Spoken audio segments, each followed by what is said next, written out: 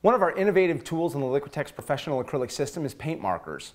They're available in 50 colors of wide and fine nibs, obviously for wide marks or for fine detail work. And some of the colors match the heavy body range and other ranges as well within the acrylic system. And that's really great because you can put down a color, let's say in heavy body, and then continue that same mark with fine detail with your markers. They're a water-based technology. And like all our other Lqx products, they're made from light, fast pigments, so you don't have to worry about any of your artwork fading over time. You want to shake them. They are pigment-based. So you shake them up a bit, and when you pull off the cap, now this one, you can see it's white at the end. I haven't depressed the nib all the way yet. And you want to do that a few times. And then have a little patience and let it flow down the nib. It's absorbent, so you don't want to press it too many times and flood it. Otherwise, it can't absorb anymore and it'll start dripping out. Now, I'm going to purposely flood it to show you what happens and how we can alleviate that if you make that mistake. Now, I'm pressing it a lot of times,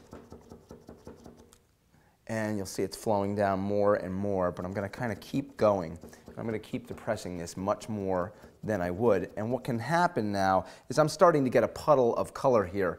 And when I start to do that too much, some of that can drip just like it did. If that happens, it's not a big deal. You can take these nibs out. They are replaceable. What I would do there is I'd just kind of shake out some of the color. You can see that I have some right there.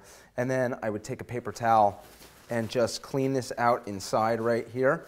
And I could also take the nib, just kind of squish that like that and get some of the excess color off.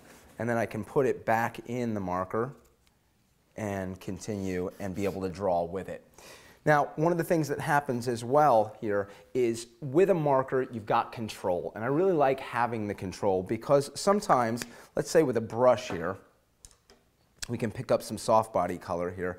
When you have a brush and you're trying to make a mark, you can see there I didn't load up the paint enough, so I've got little spotty marks. And maybe if I try to continue and I press down too much with the brush, I've changed the width of the mark right there. So if you don't have a lot of great control, maybe you're just tired later on after working a bit, the marker is nice because I can depress this a few times and I can get that same nice even width, even coverage all the way across there. That's really nice. I can use the other edge and be able to do the same thing and have a thinner mark.